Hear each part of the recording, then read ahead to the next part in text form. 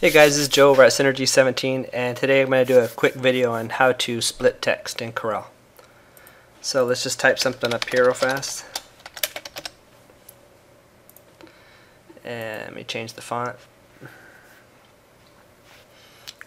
to, let's see, something thicker.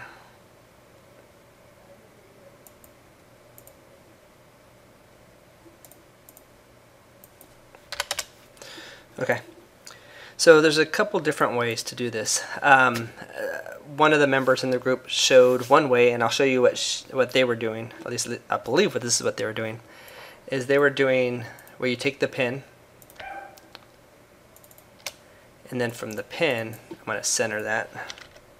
What they're doing is now they have a line here, and they're using the Smart Fill tool, and I'll just use this one here. And what they're doing is if you fill in where the line is, it'll create one half of it, and I'll do both sides real fast.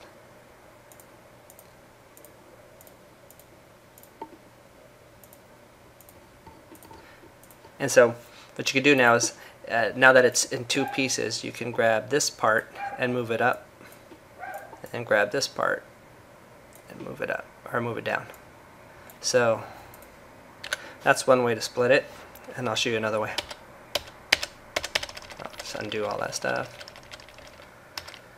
Let's take this line. Okay, the other way is starting in 2017, Corel 2017 and up, the knife tool works differently. If you guys remember I'm trying to think of how it worked before.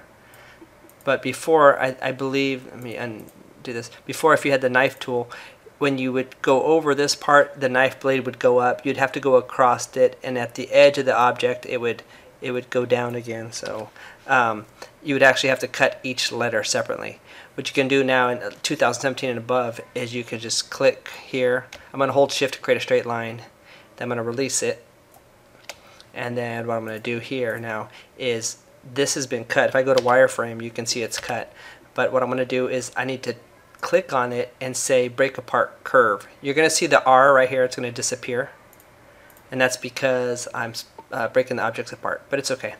I'm going to grab this half, move it up, and then I'm just going to recombine again, and it'll fill back in. So, and then you have the bottom part here too. So you can so anyways, that's another way, is using the knife tool. So those are two quick ways of splitting text. Another way, if you wanted to, is a little bit longer, but you can take a box like this, and you could do a front minus back type part. Like I could take this box here, let me see, copy it, and then I'm going to actually keep that right there, make a copy of this box and put it here just so I kind of know where it's going to be.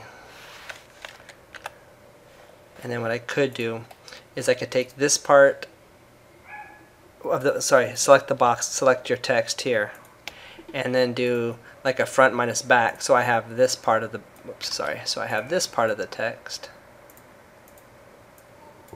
and I'm going to paste that back again, and then I can do the same thing here. Whoops, wrong one. So then I have those, so I have this bottom part. So that's a third way. I think the other two ways are much easier, but anyways, those are three different ways to split your text.